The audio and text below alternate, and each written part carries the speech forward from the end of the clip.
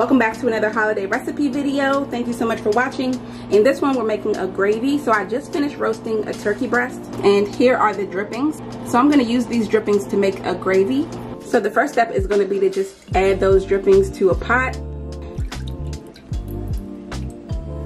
You want all that flavor inside of your gravy. Then I'm going to go ahead and turn the heat on medium-low. And in order to get more out of this and in order to soak up that oil, because it might be a little bit hard to see, but there's a lot of oil just kind of floating in there. You can see it right here. It's kind of just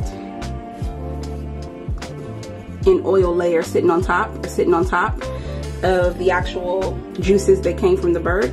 So I'm going to do it a little bit different this time and take some flour and put it in here first, and that way it will soak up the oil and I won't have to skim it off the top later. So for my turkey breast I ended up with maybe 1/4 to 1/3 cup of drippings.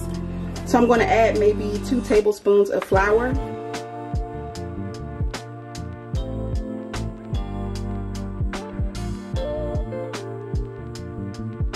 And then just whisk it in.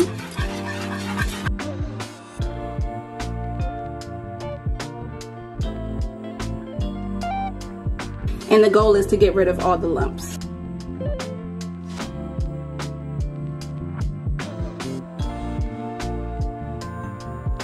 So now that we got all the lumps out of there, this is what our gravy is looking like so far. Now I'm going to take some chicken broth and put that in here to give the gravy some bulk.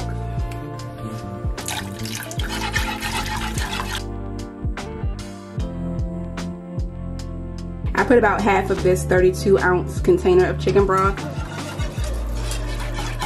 And now you just want to bring this to a boil and stir it occasionally. So I'm cranking it up to high.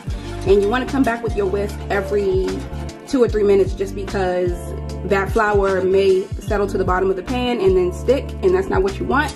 So make sure you're coming back and whisking it every couple minutes.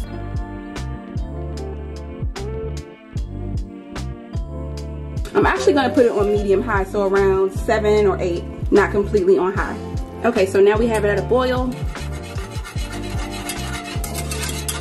And it's looking good. So I'm going to drop the temperature down to low now, and then we can start to season it. Actually, let's give it a taste first. I know that it's going to need salt, but tasting it will tell you just how much salt it needs. So I'm going to dip. You can see that it's already coating the spoon, so the actual texture of it is pretty good at this point. So it does need some salt. So I'm going to add probably about 1 teaspoon of salt. I'm also going to add some complete seasoning. This will be a great place to put some garlic and herb seasoning if you have that. I'm going to add some garlic and onion powder.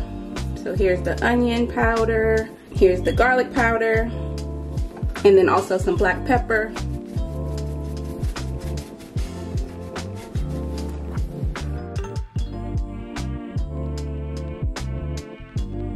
And now it tastes perfect. It is so good.